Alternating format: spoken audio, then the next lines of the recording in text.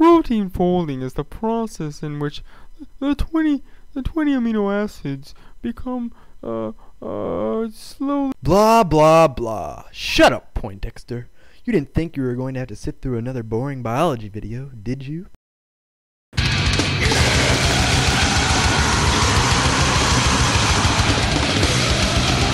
Nah, but for real though, there's a lot of technical stuff that might get a little boring.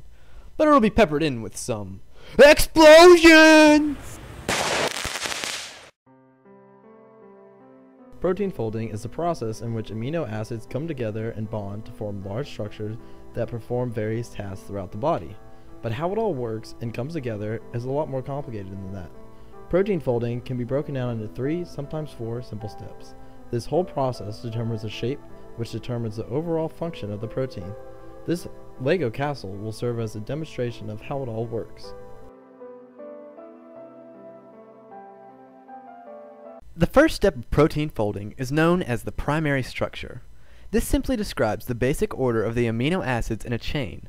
The chain of amino acids is held together by covalent or peptide bonds. Amino acids are molecules that contain a carboxyl group, an amino group, and a side chain, also known as the R group, which signifies the type of amino acid. There are 20 known amino acids. They are asparagine, glutamine, tyrosine, serine, threonine, aspartic acid, glutamic acid, arginine, lysine, histidine, glycine, alanine, valine, leucine, isoleucine, tryptophan, proline, cysteine, methionine, and phenylalanine. These amino acids line up in the chain, which is just the beginning of the mayhem that is about to unfold. The second stage is secondary structure. The stage is a lot more complex as it involves the creation of a three-dimensional shape of the protein. The unique shape is formed by the hydrogen bonds between amino and carboxyl groups. The bonding leads to the inception of an alpha helix or spiral. The shape is kept by the formation of hydrogen bonds between the backbone of amino acids. Hydrogen bonds form between an oxygen with a negative charge and a hydrogen with a positive charge. The oxygen stems from the carboxyl group of an amino acid. The hydrogen, on the other hand, is what remains from the amino group of the fourth amino acid down the chain. The alpha helix is the basic structure that forms hair, skin, and nails. The bond can also end up as a beta-plated sheet or skirt. It takes place between different polypeptide chains. It's common for a single polypeptide chain to have both alpha helix and beta-plated sheet regions. The third step is even more explosive!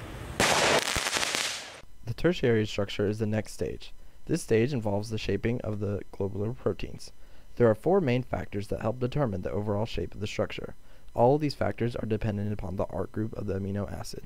Hydrogen bonds form between the R groups of certain amino acids, while ionic bonds can form between an R group that have a negative charge and an R group that has a positive charge. R groups that are nonpolar and resist water, known as hydrophobic, only associate with the interior of the globular protein. To give you an idea of just how important amino acids are in this process, we'll go back to our amino acids and their proper groupings. The polar amino acids, such as this group, are more hydrophilic and associate with side chains around the exterior of the protein. In the electrically charged group of amino acids, there are R groups that have a positive and a negative charge causing ionic bonds to form. The nonpolar group, seen here, have amino acids that have hydrophobic side chains causing them to associate in the interior of the protein. The last of the 4 main factors that determine protein shape are the covalent bonds that are able to be formed between 2 sulfur atoms and a bond known as a disulfide bond. This bond is formed after the hydrogen atoms of a cysteine amino acid break off and the 2 sulfur atoms covalently bond. The fourth stage, the quaternary structure, involves the combining of 2 previously folded protein chains. These chains combine to form a completely different protein. The proteins connect through the same interactions such as the hydrogen bonding, ionic bonding, disulfide bonding, and the hydrophobic interactions between the R groups as in the previous stages. This stage does not happen to every protein chain, only the ones that require a large structure. One protein that goes through this process is hemoglobin. Hemoglobin is a globular protein that assists in the clotting of the blood. Hemoglobin contains a total of 4 peptide chains that are held together. We hope this explosive video has furthered your knowledge in the complexity of protein folding. Until next time, we will continue building Legos and causing Life.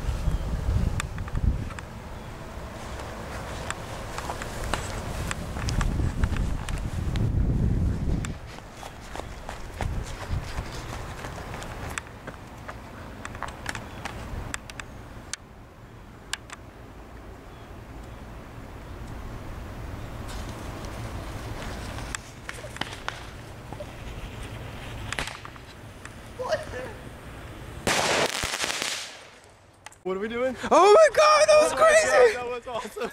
Whoa, they're gone! Is that smoke coming out of there? What?